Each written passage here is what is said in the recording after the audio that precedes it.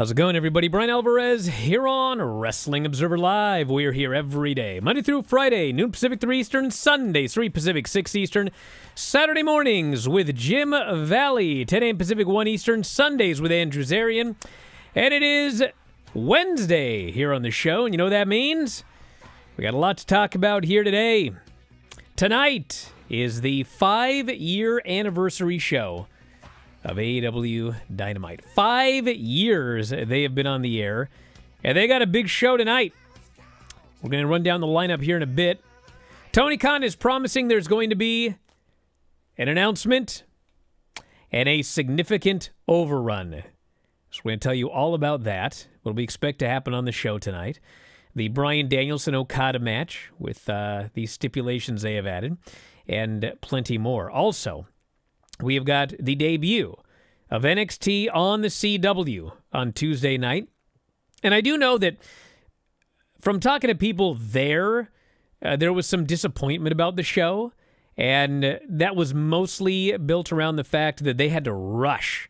They had to rush the last portion of that show because NXT on CW, it's a broadcast network. And my presumption is that a lot of the local affiliates have got news coming on at 10 o'clock, so it's very much like SmackDown was back on Fox. I don't think they can have an overrun anymore. And so they've got to be off the air at the top of the hour. And, man, they were rushing to get off the air and get everything in. So we're going to tell you about that show. I liked it. And the best part of the show? Graphics, and a lot of them. So we'll tell you about that, as well as Bad Blood coming up this Sunday on the WWE Network. We've got a lot of news as well. CM Punk gave away a bunch of food yesterday. This guy likes to give away food. I'll tell you about that. Shawn Michaels can see him running NXT one day. I'm sure CM Punk can as well. And plenty more. Back in a moment, Wrestling Observer Live. Back in the show, Bryan Alvarez here, Wrestling Observer Live. Mike Sempervive, also of WrestlingObserver.com. And hey, it's a free show here today. That's right. Really? Yeah, it's going to be free everywhere. YouTube and Spotify, Apple Podcasts, the front page of WrestlingObserver.com. Because we had a lot to talk about. Things are changing. NXT moving to the CW, and it's a 5-year anniversary of Dynamite tonight. Very, very likely they're going to announce that television deal. I'm still celebrating 2-hour Raws. That's the rumor. That's right, 2-hour Raws for the time being. Although, you know, as we'll talk about here in a while, whether you see this as a positive or a negative is up to you. But, brother, 2025, I don't know, man. 4-hour Raws. No. It's probably going to be 3 hours of Raw on Netflix, or at least like a 3-hour block. They can go however long they want. It doesn't matter. But the thing that people have to realize is, you know, they have a lot of people that want to sponsor them. There's going to be commercials. So if you have enough people that want to sponsor you to fill 3 hours, I mean, you ain't going to just do 2 hours for fun and lock out these advertisers. So my guess is that Raw Netflix is going to be probably close to a 3-hour show every week. There are discussions and negotiations regarding moving SmackDown to 3 hours. So we would have 3 hours of Raw, 3 hours of SmackDown, 2 hours of NXT, and then it is very likely that we are not going to have Rampage anymore. Rampage is likely going the way of the dodo. But we would have 2 hours of Dynamite, 2 hours of Collision, and then, as Dave noted in an article for subscribers on the front page of WrestlingObserver.com, you know, when Swerve was talking about Fox, well, it wasn't just Swerve talking about Fox. It's not, there's no deal signed, okay? But they are actually negotiating with Fox. Now, obviously, it could be FS1. It could be another Fox property. But I can tell you something 100%. If they get on Fox, that's got to be an A show, a 2-hour A show. And so we may end up with 3 hours of Raw, 3 hours of SmackDown, 2 hours of NXT, 2 hours of Dynamite, 2 hours of Collision, and 2 hours of Afterburn or whatever it's called. You guys ready for that? What's it called? Jacked? What did they trademark again? They trademarked something. I already forgot.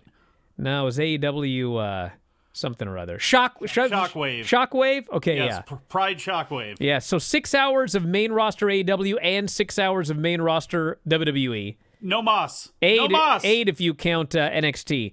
Every single PLEs week. Every month from both companies. Another 3 hours. A tidy 3 hours in the case of WWE. A sloppy 6.5 hours with the pre-show and whatnot when it comes to AEW, but it's a lot of programming. And WWE can pull it off right now. Now, I'll say this about NXT on the CW, and we'll get to it later on. You can see why NXT is developmental during that show and why they're filled with not ready for primetime players. Not to say that the show on CW can't be successful, because I believe it's going to be CW's most successful show. But it's not at the level of Raw or SmackDown, and it's not going to be. With AEW, man, it's great to have that money, and it's great to have the opportunity to be with Fox and to open up that relationship, and I don't blame them at all for doing any of that. But as a fan watching at home who watches 2 of their shows every single week, sometimes 3 of them if I get a chance to watch Rampage, boy, I don't know how I feel right now about them being able to launch a new show. They can launch it, and they may have some success at first, but I worry long term because we see the malaise that they've been in for a while, and I'm not convinced they're going to break out just yet. But then again, I guess you can't turn down that type of money for another show, which, let's be honest, we don't need. We don't need it from either one of these channels or either one of these promotions. We don't need as much TV as we're getting. So tonight on the 5-year anniversary show, we do in fact have Bryan Danielson versus Kazuchika Okada with both titles on the line, although the Continental title is only on the line for the first 20 minutes, which means for the first 20 minutes, nobody can interfere or they will be fired. Got it? It's funny because MJF did a tweet yesterday, which actually was before we did this show. Did he do it while standing in craft services for Happy Gilmore? He might have been. He's Happy Gilmore Jr. So good for him. He said, guys, I had to stop what I was doing to read this graphic. After reading it repeatedly for a full 8 hours, I've come to the conclusion, no human being can possibly comprehend this situation. It's impossible. Please help.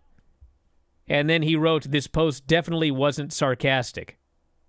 I never know what to make of this guy. Oh, old Shootin' Max. Because I mean, listen, it's not like it's hard to figure out, but there is plenty that they don't tell you. Wait a second, we did a whole segment on you trying to put everything together. Well, I figured it out, but I still have a lot of questions. It's not like I don't understand what they're advertising. I don't understand why they're doing it. Or I don't understand why it needs to be so complicated. I don't understand why in storyline it's occurring or why in storyline this Tony Khan's such a maniac. But that's the match, so we got that one. And then we have got Will Ospreay versus Ricochet for the international title. The title is on the line. We got Dr. Britt Baker's return versus Serena Deeb. And this, of course, is in Britt's hometown, so I don't have high hopes for Serena Deeb. Hangman Page will also be facing Juice Robinson. And I could be wrong. Okay? But I don't think anything else has been announced yet. So, chat, has anything else been announced aside from these 4 matches? And it's important. And I'm not just asking this to find out why they haven't announced more matches yet. Have they announced anything else? It's looking like no. Okay, well, here's the reason I bring that up. Because there was a show a few months ago, and they only announced like a few things. And it was like the day of the show, and they usually announce more. But that was the night that MJF and Will Ospreay went an hour. And so the fact that, I'm not saying they're going to go an hour because I don't know, but I do know that they only have 4 things announced for the 5-year anniversary show. And that to me suggests that Danielson Okada is either going to a 1-hour draw or they're going to make you think they are, but it ends at like the 57-minute mark or something. I think that match is going long. But I guess we'll find out. They could announce something during this show, which they've done in the past. So we shall see. But that's tonight. 5-year Juice anniversary. Robinson steals every show that he's on. Certainly every segment that he's in. He did last week. Then you had the interview with him, which, by the way, was never really explained why they were tending to Jeff Jarrett so nicely in the ring after whipping him so dastardly outside of it, as the rest of Jarrett's crew just sat around like waiting, but if this is going to lead to Hangman and Jay White, I'm all for it, but hopefully Juice is just more than a stepping stone in all of this, because he's one of the more entertaining characters that they have, and much like Mark Briscoe, who, okay, fine, he's in the deal with the conglomeration right now and mixing it up with Jericho and the Learning Tree. I guess that's good. I would rather use him in a different way. That would be better. I hope they do the same thing with Juice Robinson and just don't set him to the side now that Jay White's coming back. In fact, Jay White and Juice Robinson have proven to be a pretty great team. I'd like to see him go back to that. I cannot help but notice that not only do they have 4 matches only, but Tony Khan also tweeted there would be a significant overrun. Why do we need a significant overrun with 4 matches announced? Because people love you and Dave. Because they're going to 60-minute draw is why. Oh, okay. Yes. Back in a moment with more Observer Live. Back on the show, Bryan Alvarez here, Wrestling Observer Live. Mike Sempervive, also of WrestlingObserver.com. Want to mention, if you're listening on for free, we got a lot of options to hear a lot more shows. I was doing some math the other day. I wasn't doing math, but I was counting. And we got like 14,000 shows in the archives. Every show we have ever done dating back to 2005. So if you like this show and you want to go back and listen to every show from everybody that we've ever done, Observer Live and the Bryan and Vinny Show and Wrestling Observer Radio with Dave Meltzer, you can subscribe to our main site, WrestlingObserver.com. It's $14.99 a month. You get everything. And you get all of the new Observers every week, which is like 40,000 words on pro wrestling. And there's thousands of archives, pretty much every issue, with I think a couple of exceptions from like 2007 or so. Like every single one from 1991 through today, weekly, is available in the archives for subscribers at WrestlingObserver.com. And if you only want the podcasts, if you only want to hear all of the shows, and we do, it's like 20-something shows a week, some crazy number. It's like 80 shows a month you get as a audio subscriber. The subscribers are available on Apple Podcasts, as well as Spotify, as well as YouTube. YouTube, you can even watch them, because they're on YouTube. And Apple Podcasts, Spotify, and YouTube, all just $9.99 a month. So if you're looking to save some money off the main site, you don't want the Observers, you just want the podcast delivered to your phone, check us out on Spotify, Apple Podcasts, or YouTube. How do you find us? Just put it in. F4WOnline.com/Apple will take you to Apple Podcasts. F4WOnline.com/Apple. F4WOnline.com/Spotify will take you to Spotify. F4WOnline.com/Spotify. And you want to guess about YouTube? What's that? Video.f4w... No, I'm just kidding. F4WOnline.com/YouTube. So there you go. Check them out, everybody. Lots of shows to listen to. Commutes. Your commute sucks? Listen to some audio. Your workout sucks? Work out and listen to the audio. But don't listen to the Granny Show when you're weightlifting. You will have a problem. Even if things are good in your life and you actually enjoy the things that you're doing, listen to F4WOnline.com audio. Exactly. All right, a couple of notes here. We'll talk about NXT here in a while. Well, Mr. McMahon ended up being one of Netflix's top-watched shows last week. Despite only being available on the service since September 25th, it was the 4th most watched show on the service globally, all over the world, September 23rd through 29th. 4.9 million times during that period. 28.2 million total hours streamed. The Lyle and Eric Menendez story. By the way, that's how we're going to be reading 19 Raw million in January. 19 million views and 153.8 million. It'll be interesting to see how many people watch Raw on Netflix if they release these numbers. 4.9 million views of that McMahon documentary. That's a lot. And what were 2 and 3? Does it list that? Well, I told you number 1. Yeah, the Menendez brothers. Everybody knows that one right now. What are 2 and 3? Well, McMahon was 3rd. Okay, So, it was 2. I don't know. But anyway, a lot of people watched it. And, this Peacock deal, man, God, this WWE. Is it time to sunset it? No, are you kidding me? Right. Do you know how much money WWE got from Peacock? Oh, yeah. Like, they got so much money, significantly more than this network was worth. But Peacock wanted to grow their viewership, and so they paid them a preposterous amount of money. And WWE on Peacock, like, there are so many people watching these PLEs now, more than ever before. Like, when they talk about WrestleMania, the most watched WrestleManias, they're all the most watched everything, because they're on Peacock right now.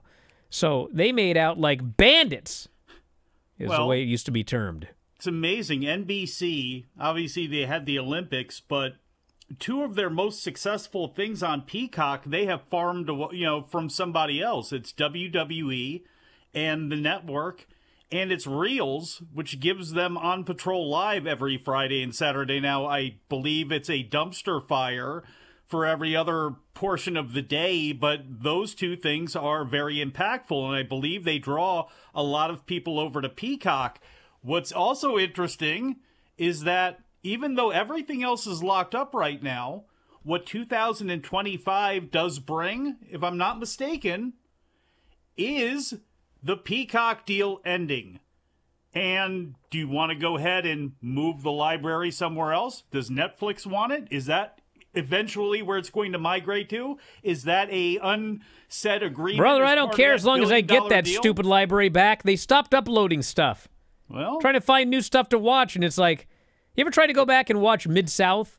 Yeah. It's like, I forget. Not me, Brian. We were looking at, you aren't watching enough of it because, it doesn't believe me, I was. It's just there weren't enough me's. Exactly. It doesn't even start until, like, season 7 or something like that, which has 4 episodes.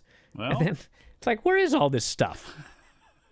Well, here, the bottom line of what I was getting to, though, is, look, that's going to be up for grabs. And I can't remember how much Peacock and NBC paid for it, but they still have a big interest in WWE because of their USA stuff. Do they want to lose the PLEs? Will they bid up with Netflix? Will Netflix care about that aspect? Will somebody else get involved? So they still have that aspect of their business to cover and to sell off to somebody. Look, ESPN's got all UFC stuff. Would they be interested in having WWE stuff? Again, it's going to be an interesting fact of the year, or part of the year is going to be them selling those off. Hey, this guy here goes, have you tried WWE Vault on YouTube? They're uploading old shows there. They're uploading new classic content to YouTube, but not to Peacock? Well, here's the thing. They started this WWE Vault, and a lot of it is old skits and moments and vignettes and just single individual matches. But on Sunday, what they did was they debuted a show that they uncovered from the Omni. It doesn't have the Ric Flair Barry Windham main event on it, but it's got the rest of the show, and they uploaded that. Oh yeah, they do that. They do stuff that's like topical. I mean, they put up some Dump Matsumoto matches after that documentary went out. Yes, they did do that, but there was nothing really topical about this Omni show from, like, I can't remember when it was. It was like June of '87, and again, for whatever reason, they decided to go ahead and put that up there. The person says, yes, the 1998 Hell in a Cell is on there uncut. What was originally cut? I don't know. 1998 Hell in a Cell? Did they hang Boss Man? No, that was after. That was WrestleMania or something. What was that? Well, once you look it up while I keep going here. CM Punk is giving away more food. That's how this story begins. WrestlingObserver.com. CM Punk is giving away more food. He's a food giver. After camera stopped rolling following Tuesday's NXT in Chicago, Punk was celebrating in the ring with new NXT champion Trick Williams. Punk told people that on the way out they could pick up a box of pizza on behalf of both himself and Williams. Who do you think chipped in more? Social media. Punk. Fans shared photos and videos of people. I wonder if Trick Williams knew about that. People distributing boxes of Lou Malnati's pizza. Lou Malnati's? As they were making their way out of the Allstate Arena. Maybe Lou Malnati is the guy that donated all that pizza for. You think that there may be a tie-in there somehow with something? He gifted fans free ice cream when he came back in 2021 and at Rampage. Well, didn't he also give some of his favorite reporters? Was it Nando's or whatever it is from over in England? I don't think that was his favorite reporters. I think that was other wrestlers. Okay. Yes. I don't think he had any favorite reporters the day that he gave away Nando's. I think he did, if I'm not mistaken. Wasn't it the Houseman dude? I don't know. Could be wrong. Sorry if I slandered you. Mankind versus Undertaker. So, what was cut about? Yeah, what was cut? I mean, what do you mean uncut? I remember watching that paper. I don't remember anything cut. I know the match is famous. I know the match you're talking about, but what he said it was up there uncut. So I want to know what was originally cut and where. Here's what it may be. There was a lot of dead time. I see. No. He explains it. What is it? So apparently, what they put up before, they had a black and white filter for all the blood, which is ridiculous. But they've gotten rid of the black and white filter. And he says the Vault's also been uploading full WCW Saturday night shows. Really? No, we're not switching to that. Wait, what era, though, of that? Hopefully the very end. Oh, God. They were terrible. Shawn Michaels could absolutely see CM Punk running WWE NXT one day if Punk is interested in the job, it says. You kidding me? This guy'd kill for that job. It says he sees Punk as a natural successor to his role, leading NXT at some point in the future. He voiced his support for Punk. He said he would do anything he can to help him. If that's what his heart is into, absolutely, Sean said. Whether it's CM Punk or anyone else that has a passion for it, look, I absolutely would understand it because it happened to me. This place is infectious. The environment here in NXT and at the Performance Center down here in Orlando is unlike any other culture in the entire business. That's why everybody does come around here, because it takes them back to the beginning when this business was about the making it, the being in the ring, the excitement in the future. And the graphics.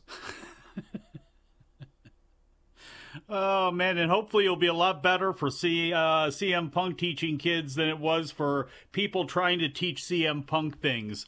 Because I know he got into it with Tony Atlas, pointed him out, and apparently hated him, and Dr. Death Steve Williams may have been another one. That may have been Colt Cabana, so it was not fun times for them in OVW. Back in a moment with more Observer Live. The show, Bryan Alvarez here, Wrestling Observer Live. Mike Sempervive, also of WrestlingObserver.com. Before we get into NXT, should mention that the Raw show on Monday, the final 3-hour Raw, at least through the end of this year, maybe the final ever on cable television. Please. 1.52 million viewers, 0.48 and 18 to 49, which is very good, going up against two strong NFL games. Well, two NFL games. Seattle versus Detroit and Miami versus Tennessee. But, 15 million viewers for the Seattle game. 6 million for the Miami game. But the point here is not only did the show do well, which I attribute fully to the Battle of the Monsters. What'd they call it? Battle of the Monsters. Is that what they called it? Last Monster Standing. There we go. Monster Mash. Numbskull. They should have done a Monster Mash. But that held up well, 1.43 million. Didn't drop much from the second hour. But the key here is that now that the show is cutting that third hour, the third hour is almost always, and anytime you have a third-hour show, like, one of the hours is going to be the least rated. And so when you cut it, the overall number for Raw is going to go up. Had there not been a third hour, this would have done 1.6 million. As opposed to 1.5 million. So, doesn't matter. They've signed their new TV deal. It's irrelevant. But you are going to see the numbers up slightly with one fewer hour. Yeah, I was going to say, do you think that the third hour is going to be such an albatross that you can actually build up a 2-hour Raw and make people all jacked up about it and actually build that into a much bigger winner before you bail off of USA and go over to Netflix? No. I wonder what the number can be by the end of this whole thing. We'll find out. But I know the hourly number will be 3 hours, probably, starting on Netflix. Which pains me. I know. But they will still have commercials, which I can skip through, so I'm all right. Well, and I guess that, and look, more than ever, because of the people that are there doing the production and the people that own them, It's a sport in some ways to them, and how they produce it and how they are packaging it and delivering it to you. It's more sport than ever in some ways. The NFL is 1 hour worth of action, and it's a 3-hour broadcast. So I get why they do it, but oh my God. It's like the idea of what happens if Collision went to 3 hours and Rampage disappeared, and that's the tack that they would take. It's death, and I understand it from a business point of view, but from a fan point of view, it's tough. And Brandon Thurston put up a chart not all that long ago of, the ebbs and flows since way back before the Attitude Era, from the time Raw started, as to what the numbers would be and how they have gone over the years. And when the 3 hours began, you could see a precipitous decline. That was one of the obvious ones you could see, was when that happened. So, yes, things are great right now. Things have changed, but to me, you can still do less and get a lot more out of it. Let me talk about NXT. Let's go! All right, listen, I like this show a lot. I saw huge improvements. I saw good wrestling. I know there were people there that were unhappy with the show, largely because the last 20, 25 minutes was drastically rushed. They didn't have to hear Kalani on commentary. They are, they're on network television now. And so I presume at 10 o'clock, a lot of local stations go to news.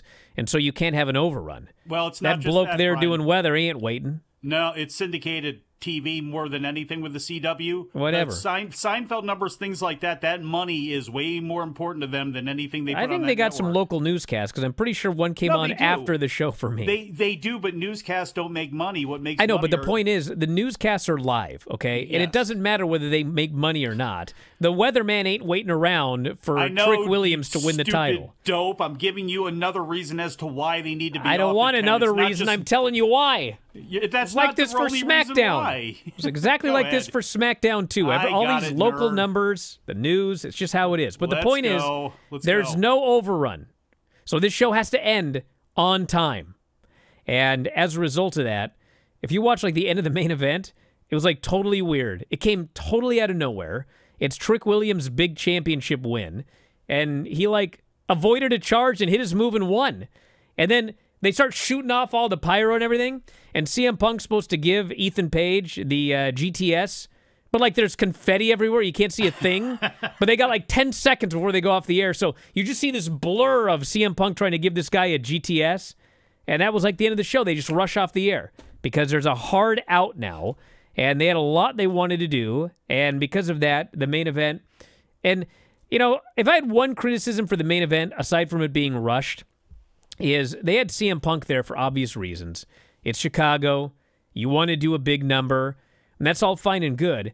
But, like, this is supposed to be Trick's big night. He wins the title back from Ethan Page.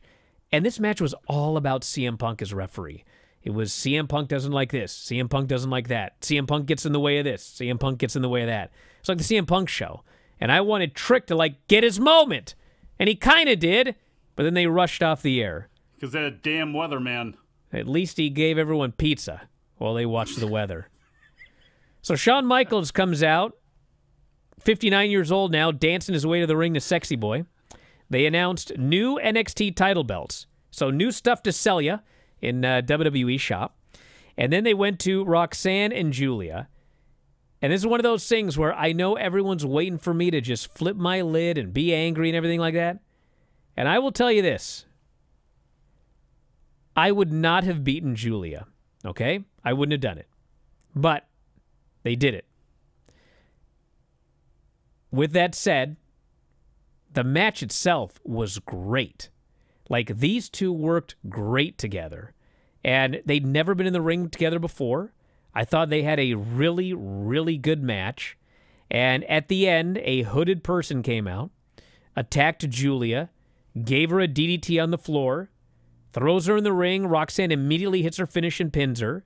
So they gave Julia very much an out and a first feud. And they revealed that person was the returning Cora Jade. So if you told me, listen, we've just decided Julia's not winning this match. What do you want to do? I mean, I probably would have come up with this. So that's what they did. Well, I did tell you.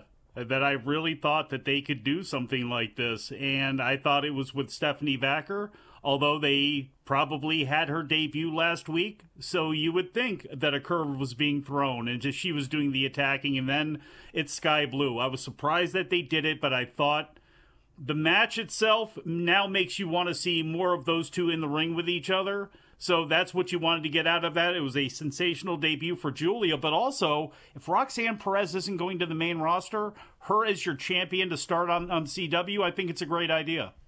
Now, I will say that, well, so far so good. Because up and down this show, we had graphics. And not only did we have graphics, but we had people identifying other people by name.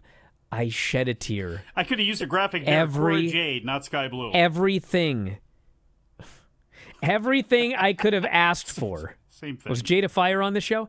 Everything I could have asked for on this show, they did. That one. They identified people. They put graphics up on the screen. Now, my fear is that they're going to go, well, now everyone knows who everybody is, so let's quit. We don't need it anymore. I'm praying they don't do that, but I was delighted. Do you hear me? I was delighted by this program. If they decide not to do it anymore, I hope it's a locker room full of blondes, just because then you'll know it's truly a rib on you. God, they even identified Lola Vice. Like she had a graphic up on the screen. I was just astonished. Then we had Zach Wentz and Wesley. And, God. Well, here's the thing with this match. They actually did everything that I wanted them to do as compared to the last time. Because the last time they had this blood feud and they broke up and everything. And then they go in and they're like doing flips and lockups and high spots. I'm like, what? That's not what you need out of this match. You guys are supposed to be in a fight. Well, this was a fight. And if you watch the first time they wrestled, okay? I've said this before. If you want to know what I'm talking about, go watch a Drew McIntyre Sheamus match. When you're in the ring with a best friend, like, you beat the crap out of each other. That's just what happens in wrestling. And these guys are like great friends, but I watched their first match, and it was like they were both wrestling an egg. They were trying not to touch the other person, not to hurt him or whatever. Well, man, that wasn't this match. They were killing each other. And Zach Wentz gave this guy some chair shots to the back. It's like this guy owed him money. I mean, he hit him so hard with these chairs to the back. And they were pummeling each other and just elbow. killing each other. Yeah. And then finally there was a chain-assisted Meteora for the pin. I mean, for what this was, it was great. But didn't even say anything about Wentz overshooting his dive and landing. He almost killed himself there, yeah. Oh, my God. There were a couple of those outside the ring. I mean, those guys, they went all out, that's for sure. And then we had Miz TV with Tony D and Obafemi, which was whatever it was. Yeah. But I will say that this Obafemi, man, he's going to be a big, big star because he's got great presence. He's already working, like, more than you'd need for the main roster in a position like he's going to have. And he can talk. Yeah. Like, he out-talked Tony D here. So this was good. And we had Lola Vice and Jada Parker versus JC and Fallon. Yes. And here's the thing with this match, okay? This was, I mean, the funny thing is, like, JC's been around for a long time, and Fallon has as well. They were on the indies. Jada and Lola are new. But the thing is, this was a developmental match because they, like, had a good idea for the story, but in execution, it just didn't work at all.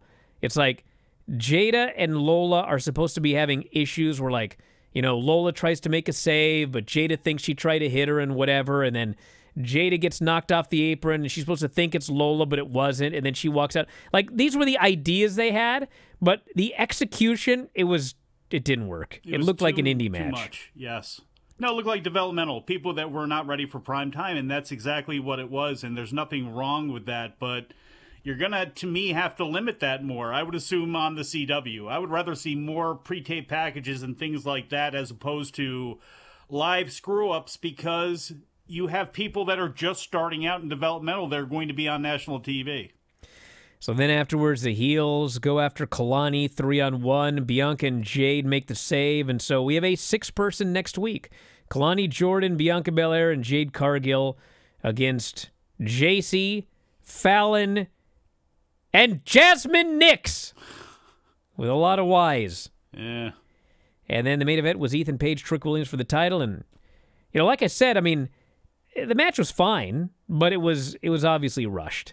And they're just going 1,000 miles an hour to try to get everything in. And, Punk is there to be the referee and be all over TV, which is what they wanted. I'm not blaming CM Punk. It's what they told him to do. But this didn't feel like the big celebration of Trick Williams winning the NXT title back that he basically never lost. But, I mean, the match was fine. And then it was rushed off the air.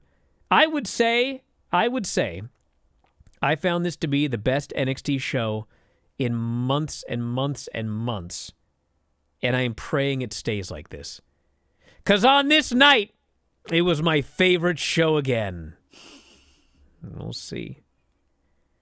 I wonder how this Dynamite's going to be tonight. Maybe we'll have to do a, the Bryan and Vinny. What show was better? Maybe not. Back in a moment, Observer Live. Hey, listen, I got a ton of news here in the last 2 minutes. But very quickly, if you enjoyed this free show, subscribe today, WrestlingObserver.com, F4WOnline.com/YouTube, F4WOnline.com/Spotify, F4WOnline.com/Apple. Apple, Podcast, Spotify, and YouTube, all $9.99 a month. And I went up and checked. We did 21 shows last week alone. 21 shows. That's 84 shows a month for $9.99 on Spotify, Apple Podcasts, and YouTube. So check those out. What is it? Would you shut up for a second? I'm plugging. So anyway, head up and check it out, everybody. Or WrestlingObserver.com as well for podcasts and newsletters. So first off, NXT last night on the CW, 895,000 viewers and a .26. Jesus. Which is an excellent number. 895,000 and a .26. So, obviously, it's the first day. You advertise CM Punk and everything there. But this show's going to do well on CW. This is by far their most watched show, by probably triple whatever else is on CW. So, there you go. I was going to say, let's keep it also, good. Tony Khan just announced, tonight to celebrate 5 years of Dynamite, TBS has given us our biggest overrun ever for tonight's action. Could be a half hour or more. Now they're ribbing all of us. Oh, a half hour or more? That's not the only announcement today. I can't wait to celebrate with all of you on TBS tonight. Oh, my. A half hour or more. 40 overrun minutes. For Dynamite tonight. 37 and they only have 4 seconds. matches announced, everybody.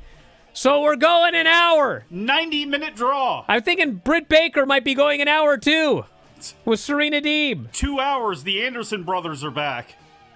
All right, we're out of here, everybody. We'll talk to you next time. Wrestling Observer Live.